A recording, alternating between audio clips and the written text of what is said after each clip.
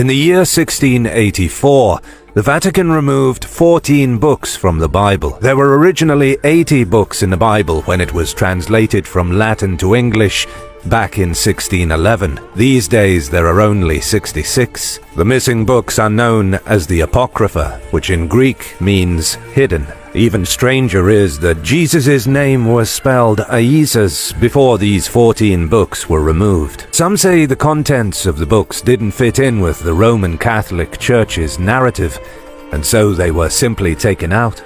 Number 9.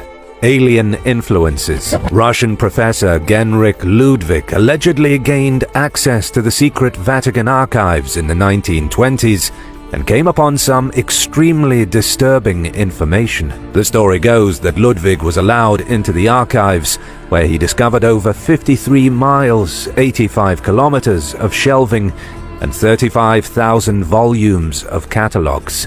He started finding things that didn't make sense. There were papers that discussed how aliens had influenced all the most ancient civilizations of the world, from the Egyptians to the Mayans. He also allegedly found historical records of nuclear-style weapons being used in ancient times.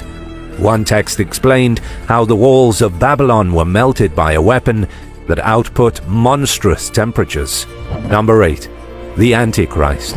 In 2010, Reverend Gabriel Amorth was 85 years old. He was also the chief exorcist in the Vatican, with a history of treating over 70,000 cases of demonic possession.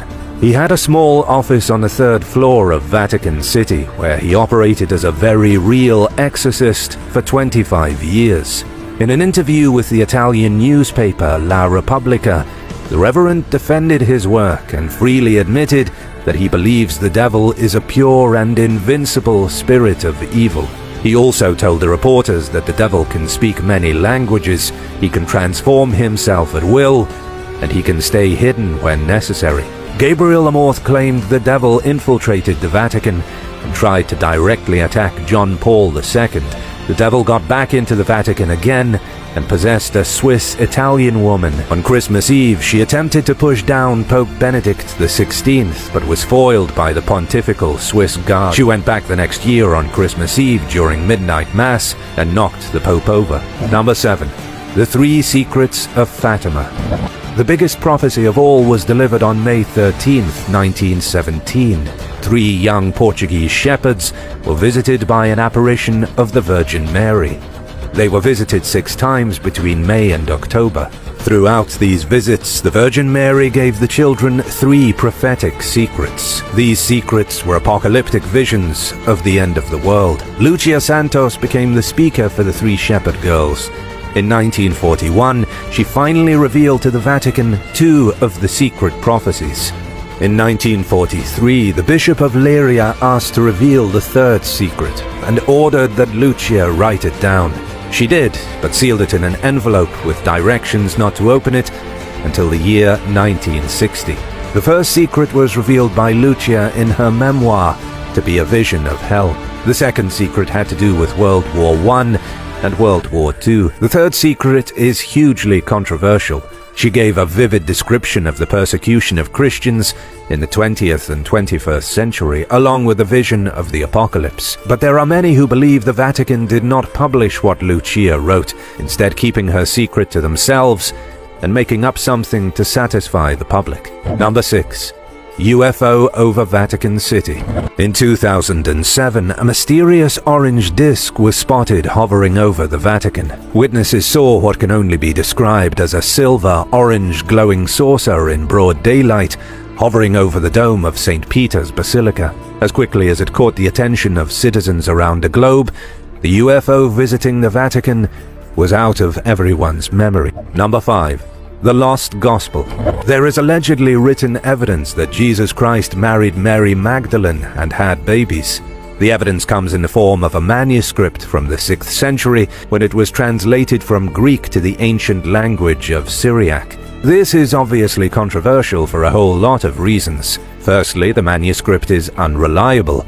It is a real piece of work that was sitting in the British Library, but nobody really knows where it came from or exactly when it was written. Also, the manuscript paints Mary Magdalene as the daughter of God and the co-redeemer of humanity. In other words, she was just as important to the story as Jesus. But this obviously wouldn't have sat right with the Vatican, who wanted to whitewash Jesus and turn Christians into prudes. Many historians believe Jesus may have lived a much more human lifestyle than the Vatican wants you to think. Number 4. Profiting from hypocrisy. The Vatican prospers frequently from things they don't believe in. As an example, you probably didn't know that the Vatican invested millions of euros in getting the film Rocketman produced, a relationship extremely frowned upon by the Church. They invested tens of millions in the Centurion Global Fund. This fund went on to back several films in Hollywood. Number 3. The Dead Man's Trail. In the year 897, Pope Stephen VI went through a lot of trouble to put a dead man on trial. It was one of the most bizarre things the Vatican ever did, at least that we know about. Pope Formosus had already been dead for a few months and had no real way of defending himself or his honor. Pope Stephen VI accused the former pope in front of an audience and hurled words at him as though he were screaming at a real, living person. The whole point is that being the Pope wasn't the best job in the medieval days. They were normally complete lunatics. It was more political than religious, and most of them died young. Number 2. The Secret Archives. There is no place on this planet more secret than the Vatican's secret archives. Everything in the archives is so secretive that the Vatican only allows entry to the most trusted scholars over the age of 75. This is undoubtedly so that even if the scholars wanted to spill the beans, they'd come down with dementia before they ever could. We do know of some artifacts being held in the archives. There's a letter from Mary, Queen of Scots, before she was killed in 1587.